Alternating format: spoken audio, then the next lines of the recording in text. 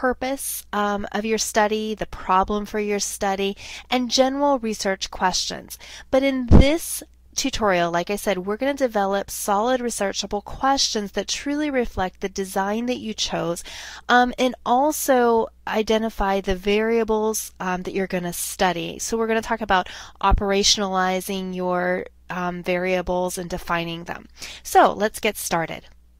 LaFontaine and Bartos in 2002 wrote a book, and they talked about developing good research questions. And they said a good research question has the following characteristics. First of all, it asks about the relationship or the difference between two or more variables.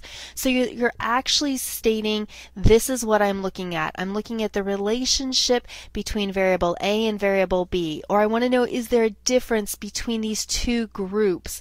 So you're clearly identifying the variables, and if you're looking at relationship or difference. You're clearly stating the question, and you're stating a research question in the form of a question. It's never ever a statement. You're always asking, is there a difference, or what is the difference? So you're using interrogatory questions, or interrogatory words and questions. Next, your research question, a good research question is testable. That's, you're able to collect data in an ethical, the next characteristic is in an ethical and moral manner. You can actually collect the data, implement your research.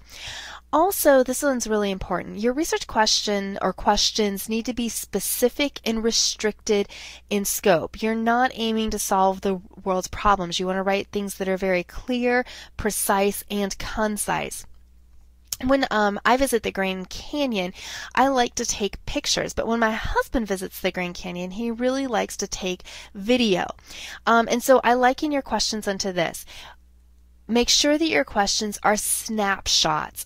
Like I take snapshots of the Grand Canyon, and it's not a video of the entire Grand Canyon. So very, very specific, restricted in scope, and identify exactly what's to be solved. We're now going to talk about this a little bit more specifically and not quite so abstractly.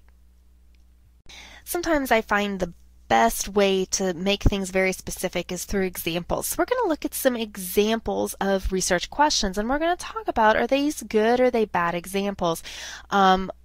Based on the criteria that we just looked at.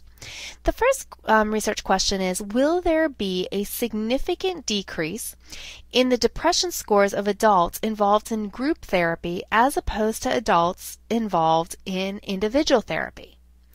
So, look at this question. Think about the characteristics of a good research question. Is it limited in scope?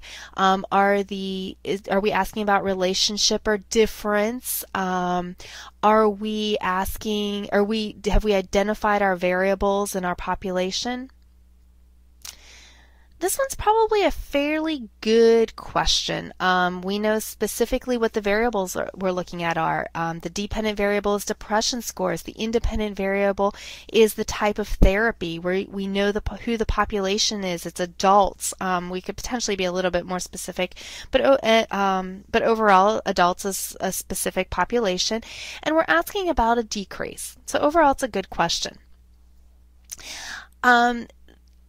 The next question is are college freshmen in public universities indifferent in their academic achievement compared to college freshmen in private institutions? So think about, are your variables well defined here?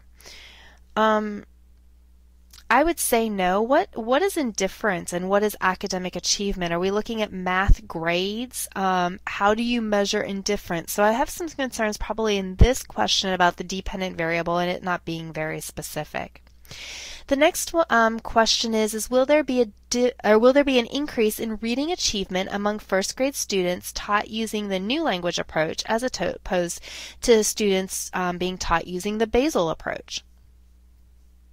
Again, are my variables specific? They're fairly specific. Reading achievement could be better defined as a reading score of some type. I know my population is first grade students. I know that the independent variable is type of language arts approach to teaching. So overall, it's a fairly well written question. Now, let's take a poorly written question and talk about how you can make it a more well-written question, thus making the characteristics of a good research question very, very literal rather than, again, being abstract. Let's say as a researcher, now this specific example is derived from LaFontaine and Bartos. Let's say as a researcher, you pose the following question. You want to know what is the effectiveness of parent education for parents with problem children.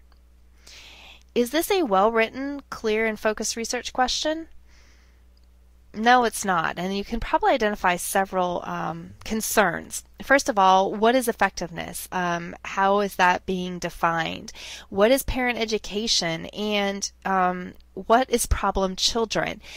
By simply operationally defining these words, we can make this research question more specific, more clear, and more focused. So let's go ahead and do that. To do that, we are going to operationally define some of those unclear constructs and variables. Now, an operational definition is a definition that tells other people the process that's going to be used to measure, observe, or define the variable or construct.